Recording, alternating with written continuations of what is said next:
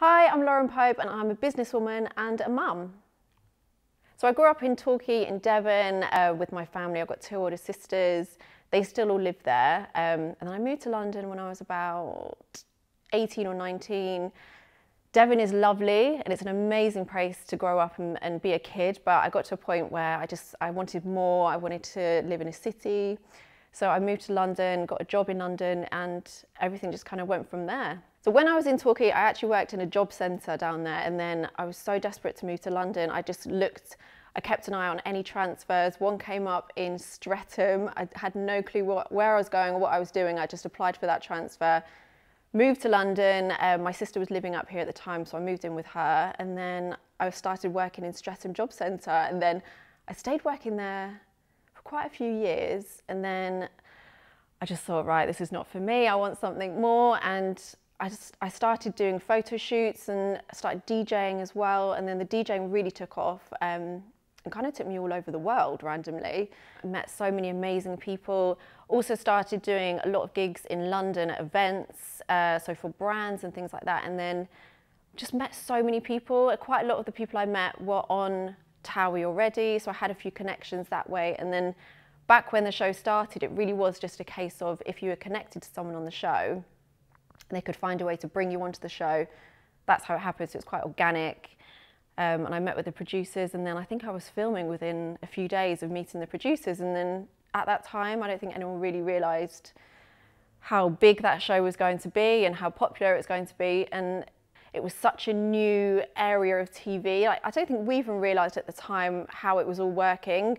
It was a mixture of, for me, parts of it were my real life, some of the relationships and the friendships, but a lot of my life has never actually been on camera. I have a whole group of friends that no one would even know. I have my family, no one knows who they are. It's not that I purposely kept it private.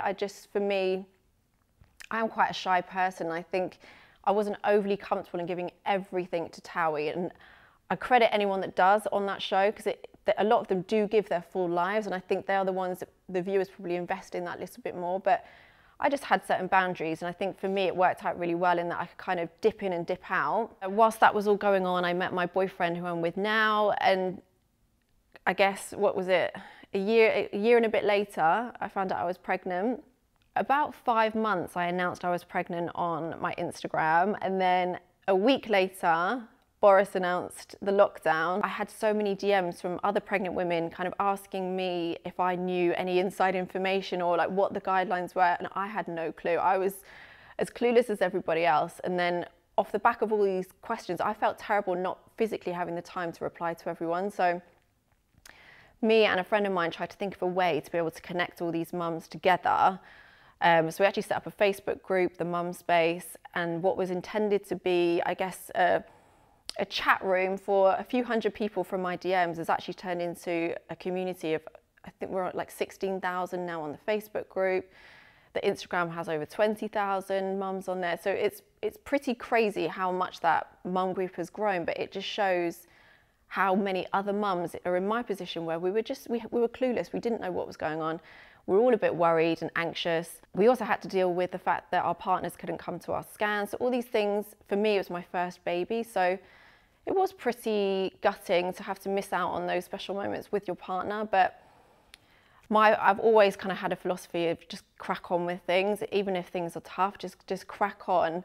And I know it's hard at times, but I always try and keep as positive as possible. But having other mums on a group has been priceless for me. It's where I've basically learned how to be a mum. Any question I have, I can go on that group, and they're also,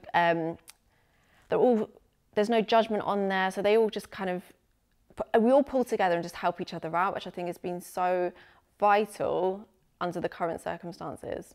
So I was induced just over 2 weeks early because of a lack of fluid around the baby. And I think having an induction day, at first I did panic because I've only heard negative things about inductions. But one thing I always stress to new mums now is inductions don't have to be a negative. I actually had an amazing birth experience. And I think having that date in my mind, it kind of forced me to get organised, for one thing. It forced me to pack my hospital bag. And also I could get my head around when it was going to happen. So I went into the hospital around 8 a.m. I was induced a couple of hours later, but I was on my own till around 4 p.m. And to be honest, I am someone that I don't really deal well with people fussing when there's a situation going on. It tends to make me a little bit more anxious. So I actually just took my phone, I watched some films and some TV shows on my phone whilst I was waiting for it all to kind of kick in.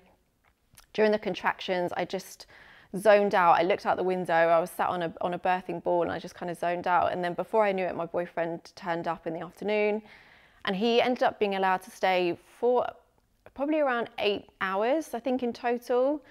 I think it all depends on the hospital. It depends on how many people are in the hospital at that time. It's all just potluck. So I was actually quite lucky with the amount of time he could spend. And he was there for the actual birth, which was really important. And then he had to leave early hours of the morning. But by that point, I was so exhausted and delirious, I wouldn't even have known if he was there or not. So I was just quite happy to just try and get my head down for a couple of hours, which didn't happen because every time she even made the slightest sounds, I was bolt up in my bed, looking over, checking she was okay.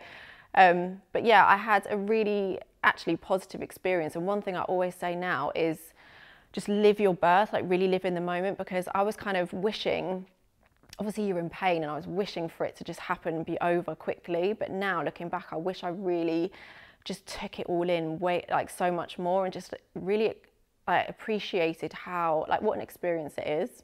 Motherhood it's crazy because you have an idea in your head of what it's going to be like, and for me it wasn't really like what I imagined. It's like, I think I expected to panic more, and I think I expected to stress more, but I don't know if maybe we're just very blessed with a very good baby, because she was in a sleep routine from around 9 weeks. I don't know, it sounds really cheesy, but I used to actually get excited to wake up at 3 a.m. and I never thought I would say that. Just excited to lean over, get her out of the Moses basket and just look at her and stare at her and feed her. I didn't mind doing those 3 a.m. feeds, and it's crazy. And when people used to say this, I didn't believe them, but it's mad how quick you get used to no sleep. Your body can actually cope so well on such a small amount of sleep, and you don't realise that till you become a mum. Being a mum, it does come with its surprises, but all in all, I've just really wanted, as much as obviously she is the most important person to me and what she wants and needs is my top priority, I want her to kind of fit into my life a little bit as well, and I want to make sure that I don't lose who I am and just become a mum. As much as that is now the biggest job in my life, there's so much more to me in my life that I don't want to lose. So little things like during lockdown, just little things like when she was napping in the morning, I would put my makeup on and I would go onto Instagram and chat to people on there, and like, because I love makeup and I love hair and I love clothes. So just little things, like the little things that I like, fitting them in around her. So when she's napping, I just take that an hour. I mean, sometimes she naps for 10 minutes, but sometimes it's a little bit longer. So in that sense, it is fitting around her, but it's just those little moments I try and make more for me. With being a mum, I think comes a sense of calm and a sense of just generally not caring about the things that you would have cared about before. Like, almost if I see people arguing over small things, I just think, we don't know how long we're here for. Everyone becomes more precious to you, I think, when you have a baby, because you start to appreciate the miracle of having a baby. Like, it is a miracle. Getting pregnant is a miracle. So I do understand there's so many people out there that would love to be a mum that unfortunately can't, and I find that really heartbreaking. So I think it's just working out what is important to you, and as soon as you become a mum, it just naturally does come to you what is important.